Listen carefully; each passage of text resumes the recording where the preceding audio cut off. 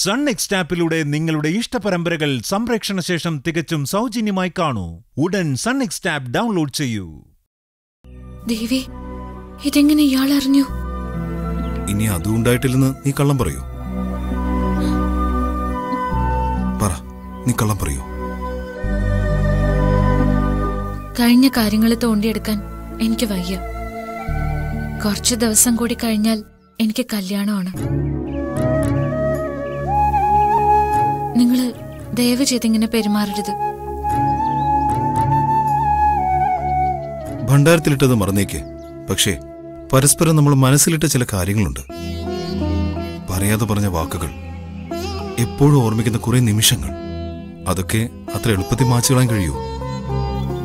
ഇനി എന്തൊക്കെയായാലും ഒന്നും മാറാൻ പോകുന്നില്ല. പരസ്പരം കാണാതിരിക്കുന്നതാ നമുക്ക് രണ്ടാൾക്കും നല്ലത്. നിനക്കത് എളുപ്പമായിരിക്കും. പക്ഷേ നിന്നെ മറന്ന് മറ്റൊരാളുടെ കഴുത്തി താലി കെട്ടുന്നത് എനിക്കത്ര എളുപ്പമല്ല ശ്രീലക്ഷ്മി. രോഹിത്, മരണം വരെ ഞാൻ മറ്റൊരു പെണ്ണിനെ താലി കെട്ടില്ല. ഇത് സത്യം.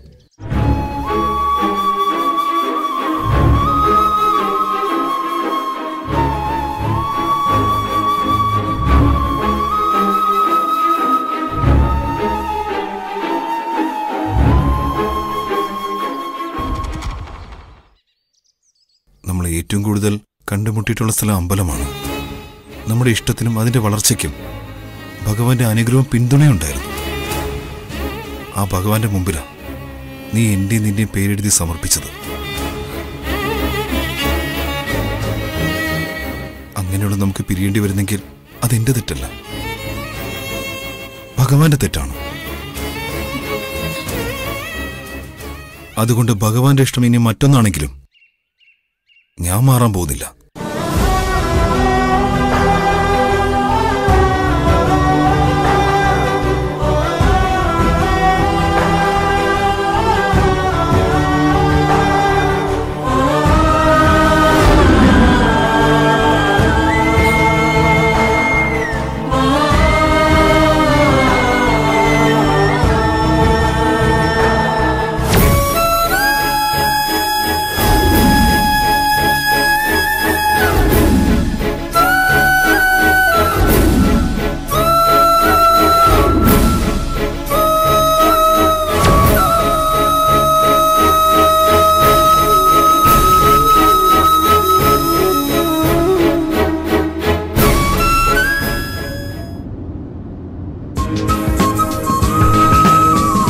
ശ്രീലക്ഷ്മി പോലുണ്ടല്ലോ, എവിടെ പോവായിരിക്കും?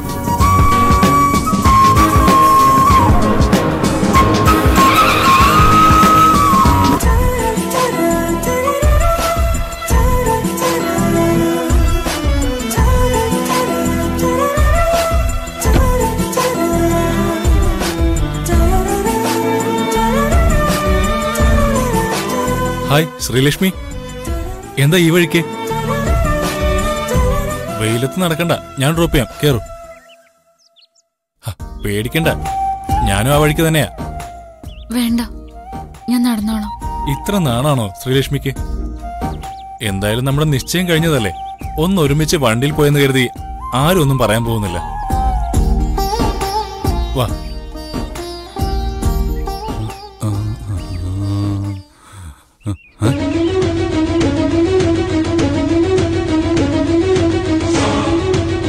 നോക്കച്ചാ,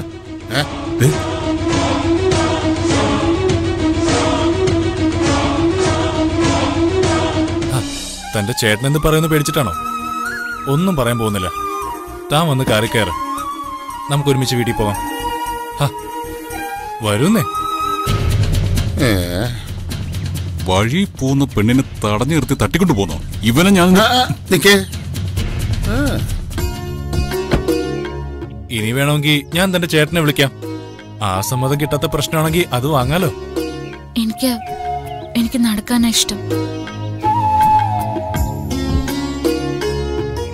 ഇത്ര സ്വാതന്ത്ര്യത്തിൽ അവൻ ശ്രീലക്ഷ്മിയുമായിട്ട് സംസാരിക്കുന്നുണ്ടെങ്കിൽ ഇവനുമായിട്ടായിരിക്കും അവളുടെ നിശ്ചയം നടത്തിയിട്ടുണ്ടാവുക. പക്ഷേ നമ്മളത് അറിയാത്ത സ്ഥിതിക്കും നിശ്ചയത്തിന് നമ്മൾ പങ്കെടുക്കാത്ത സ്ഥിതിക്കും നമ്മുടെ കുട്ടിയെ വഴിയിൽ തടഞ്ഞു നിർത്തി അപമാനിച്ച ഒരുത്തനെ കൈകാര്യം ചെയ്തു എന്ന് പറഞ്ഞു നിൽക്കാം അല്ലടാ. ഞാൻ പോട്ടെ.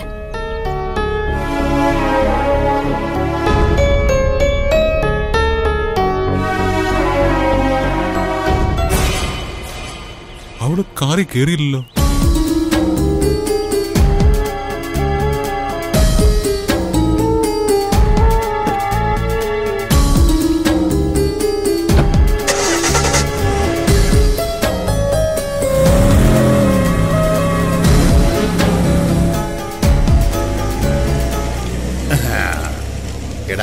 അവള് കാറിൽ കേറിയില്ല എന്നുള്ള ഒറ്റ കാരണം കൊണ്ട് തന്നെ ഇവൻ അവളെ ഉപദ്രവിക്കാൻ ശ്രമിച്ചു എന്ന് നമുക്ക് ഊഹിച്ചു പറയാമല്ലോ. അടി കൊടുക്കാൻ ഒരു കാരണം കൂടിയായി. തലയില് രോമം ഇല്ലെങ്കിലും കുരുട്ടുബുദ്ധിക്ക് ഒരു കുറവില്ലല്ലോ. എന്നെ കളിയാക്കാതെ വണ്ടി എടുക്കാൻ നോക്കടാ.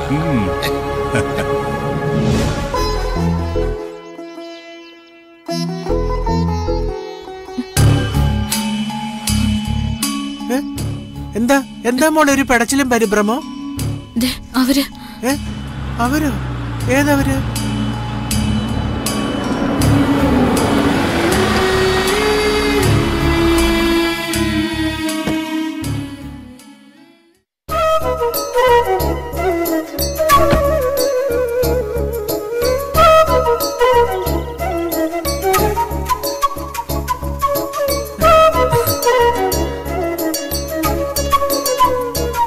ഗുഡ് മോർണിംഗ് അച്ഛമ്മേ. ഈ മോനെ കണ്ടിട്ടാണോ നീ പേടിച്ചോടി വന്ന്?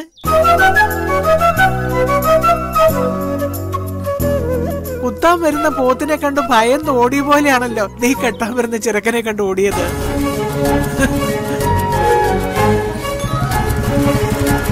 ആ ശ്രീകുട്ടൻ വന്നല്ലോ.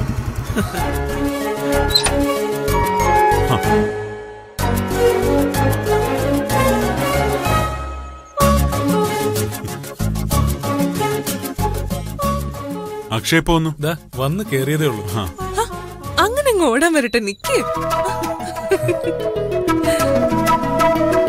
വന്ന കാലം നിൽക്കാതെ അകത്തോട്ടിരിക്കാൻ പോയി.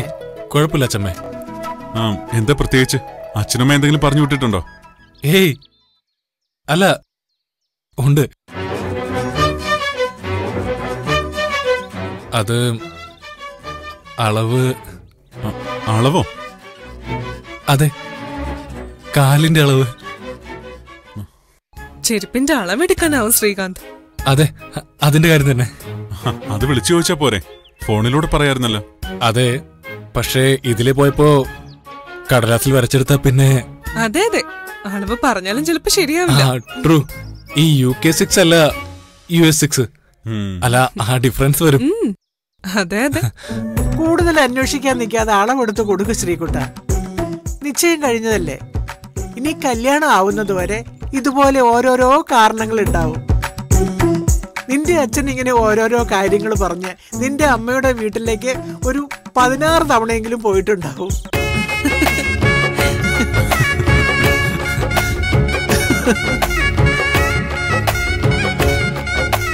അച്ഛമ്മ നല്ല തഗ്ഗാണല്ലോ. സത്യമായിട്ടും എനിക്കിവിടെ അടുത്തുവരെ വരേണ്ട കാര്യമുണ്ടായിരുന്നു. അപ്പോ കൂട്ടത്തിൽ ഇത് നടന്നോട്ടെന്ന് വെച്ചു. അതിനെന്താ, നല്ല കാര്യമല്ലേ? എല്ലാവർക്കും ഒന്ന് കാണാനും കഴിഞ്ഞല്ലോ. ഞാൻ എന്തായാലും അളവെടുത്തിട്ട് വരാം. പിന്നെ വേറെന്തൊക്കെയുണ്ട്? ഓ, നന്നായി പോകുന്നു. പിന്നെ എന്താ അക്ഷയ്? അത് എനിക്ക് ശ്രീലക്ഷ്മിയോട് ഒന്ന് തനിച്ച് സംസാരിച്ചു കൊള്ളാന്നുണ്ട്. അതിനെന്താ, നമുക്ക് അകത്തോട്ടിരിക്കാം. ലച്ചു കാപ്പിയായിട്ട് വരും. ഓ,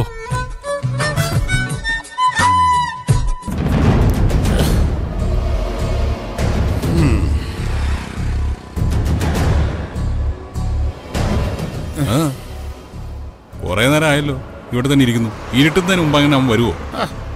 എടാ, അതിപ്പോ 100% ഉറപ്പ് ഞാൻ എങ്ങനെ പറയും? അച്ഛനല്ലേ പറഞ്ഞത് അവൻ ശ്രീകാന്തിന്റെ വീട്ടിലേക്കാണ് പോയതെങ്കിൽ ഇതിൽ തന്നെ വരുമെന്ന്. എടാ, ഇവിടം വരെ അവൻ വന്ന സ്ഥിതിക്ക് മോസ്റ്റ് പ്രോബബ്ലി അങ്ങനെ വരാനേ സാധ്യതയുള്ളൂ എന്ന് ഞാൻ പറഞ്ഞതാ. ഇനി മറ്റേ വഴിക്കെങ്ങാണ് അവൻ പോയിട്ടുണ്ടെങ്കിൽ ഞാൻ എന്ത് ചെയ്യാനാ? എന്നാ പിന്നെ അത് അപ്പൊ തന്നെ പറയാറുന്നില്ലേ? ആ വഴി ഒന്ന് കത്തിച്ച് വിട്ടിരുന്നെങ്കിൽ കൈയോടെ കിട്ടിയാനെ. ഈ ജീപ്പും വെച്ച്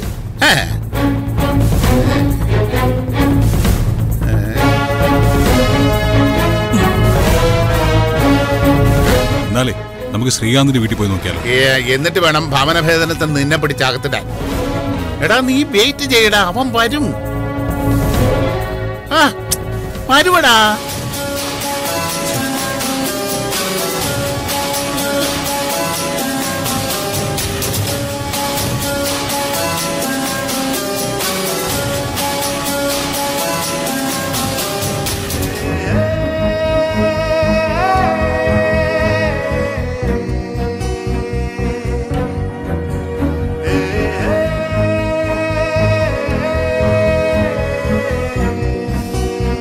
നിന്റെ റോളാണല്ലോ എന്ന് ഓർത്തില്ല. ചെന്ന് കാപ്പി കൊണ്ട് കൊടുക്ക്. അത് നീ തന്നെ കൊടുത്താ മതി. പക്ഷെ പുള്ളിക്കാരൻ നിശ്ചയം കഴിച്ചതും ഇപ്പൊ കാത്തിരിക്കുന്നതും എന്നെ അല്ലല്ലോ. വേഗം ചെല്ല്. തനിച്ച് സംസാരിക്കാനായിട്ട് വെയിറ്റ് ചെയ്യാ പുള്ളി. അതൊന്നും വേണ്ട. നേരിട്ട് ശ്രീയേട്ടന്റെ അനുവാദം വാങ്ങിയിട്ടാ പുള്ളി അവിടെ ഇരിക്കുന്നെ. നീ കാപ്പിയായിട്ട് ചെല്ല് പെണ്ണെ, ചെല്ല് ശ്രീകുട്ടി, അല്ലെങ്കിൽ മോശമല്ലേ. ആ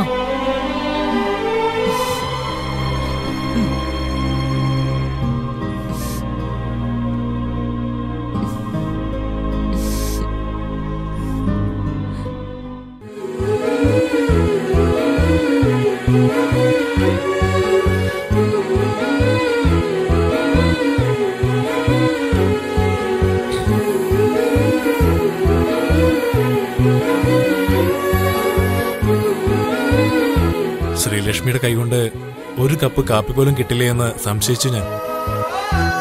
കാറിൽ കയറാതിരുന്നപ്പോ എനിക്ക് ആദ്യത്തെ വിഷമം തോന്നി. പക്ഷെ പിന്നീട് ആലോചിച്ചപ്പോ ശ്രീലക്ഷ്മിയുടെ ഭാഗത്താണ് ശരിയെന്ന് മനസ്സിലായി. ആക്ച്വലി ഞാൻ വിവാഹം കഴിക്കാൻ പോകുന്ന പെൺകുട്ടി എങ്ങനെയായിരിക്കണമെന്ന് ഞാൻ ആഗ്രഹിച്ചോ അതുപോലെ തന്നെയാണ് ശ്രീലക്ഷ്മി. നാളെ ഭാര്യ ഭർത്താക്കന്മാരാകാൻ പോകുന്നവരാണെങ്കിൽ കൂടി ശ്രീലക്ഷ്മി ഇപ്പോ കാണിക്കുന്ന ഈ അകലം, അല്പം ലജ്ജയോടുകൂടിയുള്ള ഈ പെരുമാറ്റം, ഇതൊക്കെ എനിക്കിഷ്ടായിട്ടോ. ഒന്ന് കണ്ടു നിശ്ചയം കഴിഞ്ഞെന്നൊക്കെ വെച്ച് നമ്മളങ്ങനെ അടുത്തിട്ടില്ല. പരസ്പരം അടുക്കുകയും മനസ്സിലാക്കുകയും ചെയ്യാൻ പറ്റാത്ത ഒരാളോട് എങ്ങനെയാ ക്ലോസ് ആയിട്ട് പെരുമാറ്? എനിക്ക് ശ്രീലക്ഷ്മി മനസ്സിലാവും. ശരിക്കും കല്യാണത്തിന് മുമ്പല്ല, കല്യാണത്തിന് ശേഷം തന്നെയാണ് അടുപ്പവും സ്നേഹവും ഉണ്ടാവേണ്ടത്. തന്റെ ഈ സ്വഭാവം കണ്ടാൽ അറിയാം, കല്യാണത്തിന് മുമ്പുള്ള പ്രേമത്തിലും അടുപ്പത്തിലും ഒന്നും ശ്രീലക്ഷ്മിക്ക് ഒരു വിശ്വാസം താല്പര്യമില്ലെന്ന്. Am I correct?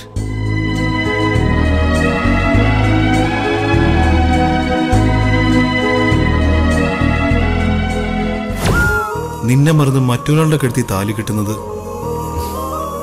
എനിക്കത്ര എളുപ്പമല്ല ശ്രീലക്ഷ്മി.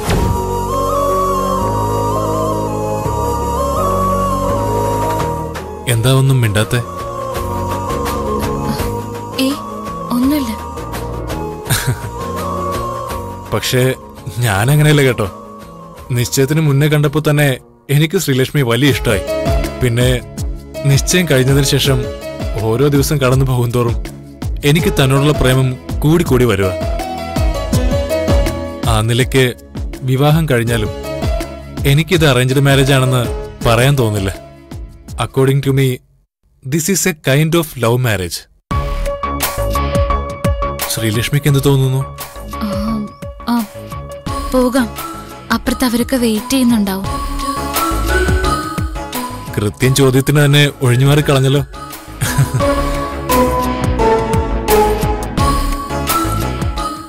ഒരു ചെറിയ ഗിഫ്റ്റാണ്.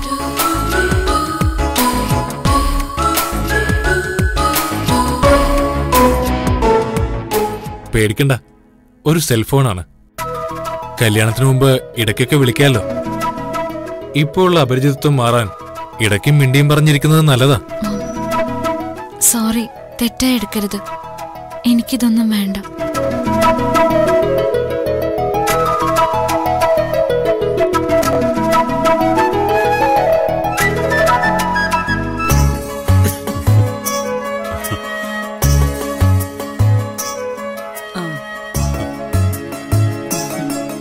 അപ്പൊ ഞാൻ പോട്ടെ. അല്ല, കാലിന്റെ അളവ് വേണ്ടേ? പിന്നെ വേണം.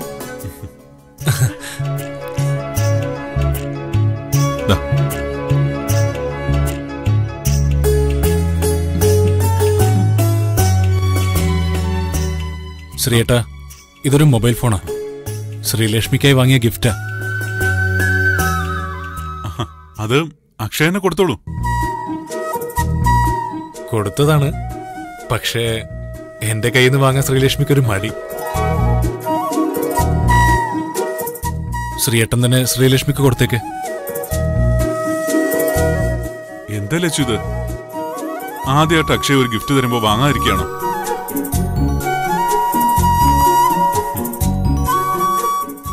അക്ഷയ് തന്നെ നേരിട്ട് കൊടുത്തോളൂ, അവള് വാങ്ങിച്ചോളൂ.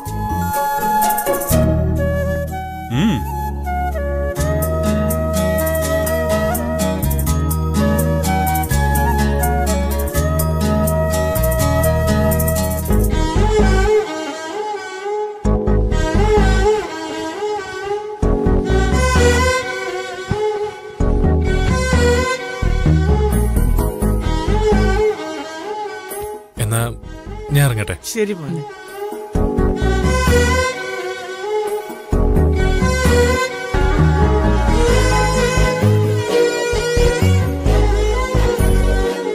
ശരി, അപ്പൊ കാണാം. പോട്ടെ.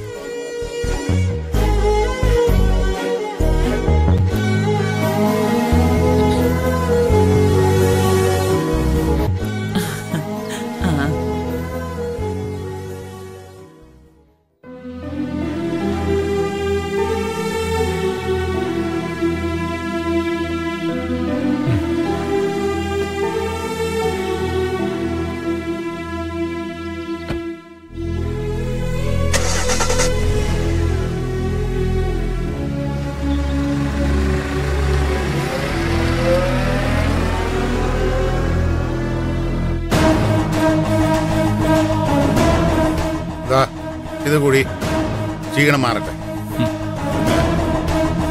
എടാ, അവന്റെ വീട്ടിൽ തന്നെയാണ് അവൻ പോയിട്ടുള്ളതെങ്കിൽ ഒരു 10-15 മിനിറ്റിനകം അവൻ തിരിച്ചു വരും.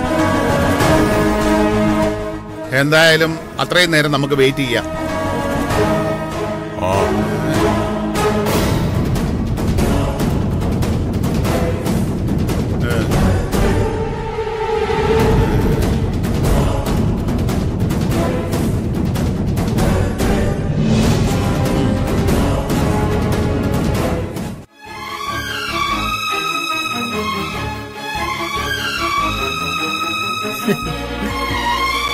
നീ എന്താ ലച്ചു പുറത്തേക്ക് വരാഞ്ഞത്? പോകാൻ നേരം ചെറുക്കൻ നിന്നെ നോക്കുന്നുണ്ടായിരുന്നു.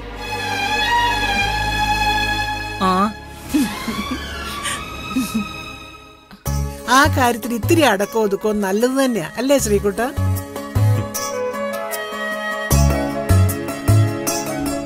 എനിക്ക് ഈ ഫോണ് വേണ്ട ഏട്ടാ.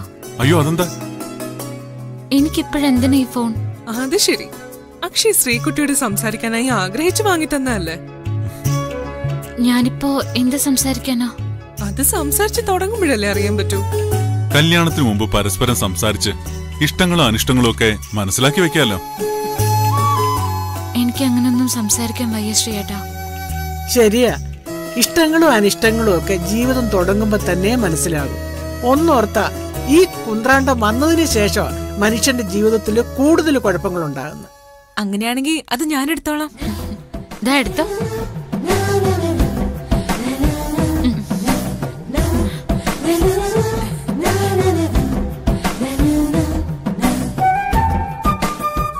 Thank you Sreekutty. ഓൺലൈൻ ക്ലാസ്സിന് വേണ്ടി ഒരു ഫോൺ വാങ്ങണമല്ലോ എന്ന് വിചാരിച്ചിരിക്കുകയായിരുന്നു ഞാൻ. Thank you Sreekutty.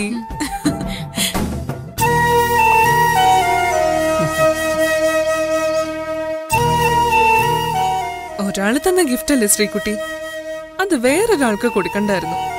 ഇങ്ങനെയുള്ള സാധനങ്ങള് ആവശ്യമുള്ളവർക്ക് കിട്ടിയിട്ടല്ലേ കാര്യമുള്ളൂ തഹസിൽദാരെ. ഈ കുട്ടിയുടെ ഒരു കാര്യം.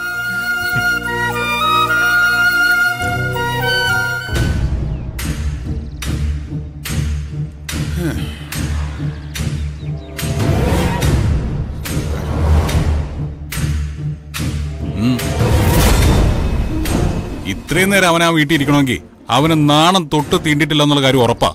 അതെന്താ? കല്യാണം കഴിക്കാൻ പോകുന്ന പെൺകുട്ടിയുടെ വീട്ടില് അവളെയും വായി നോക്കിയിരിക്കുന്നത് നാണക്കേടല്ല അച്ഛാ.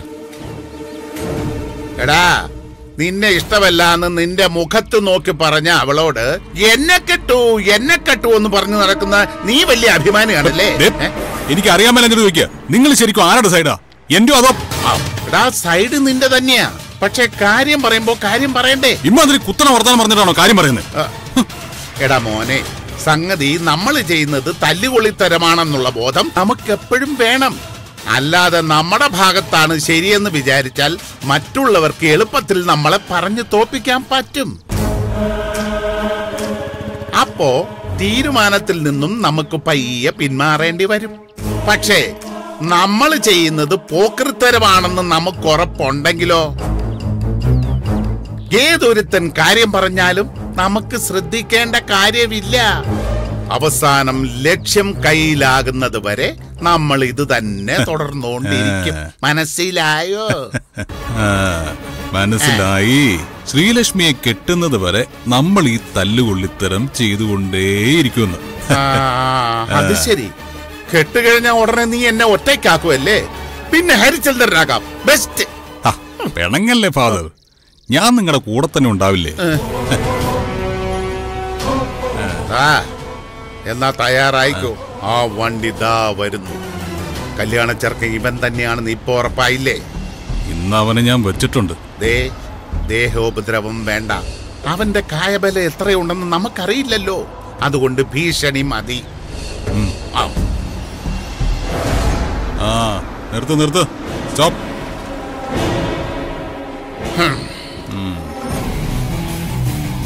ഹലോ, ഇറങ്ങണം. ഒന്ന് ഇറങ്ങടോ.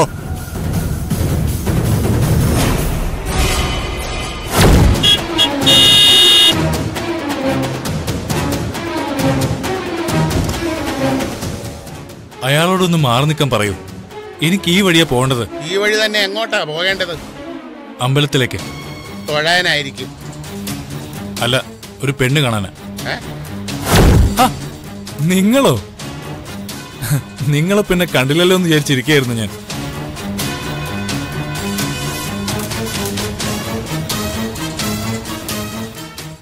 എടാ, ഇവന് നമ്മളെ അറിയാവോ? മുഖപരിചയം തോന്നുന്നുണ്ട്. എന്തുണ്ട്, സുഖം തന്നെയല്ലേ? എന്താ നോക്കുന്നേ? എന്നെ ഓർമ്മയില്ലേ? ഈ നാട്ടിൽ ആദ്യമായിട്ട് ഞാൻ സംസാരിച്ചത് നിങ്ങളോടാ. ശ്രീലക്ഷ്മിയെ പെണ്ണ് കാണാൻ വന്നപ്പോ അമ്പലത്തിലേക്കുള്ള വഴി ചോദിച്ചത് മറന്നോ? അത് ഇവനായിരുന്നു. അന്നേ ഇവനെ കാര്യങ്ങൾ പറഞ്ഞ് മടക്കി അയച്ചാൽ മതിയായിരുന്നു. ആ നിശ്ചയം മുടക്കാൻ കഴിഞ്ഞാന്. എന്താ പെറുപിറുക്കുന്നത്?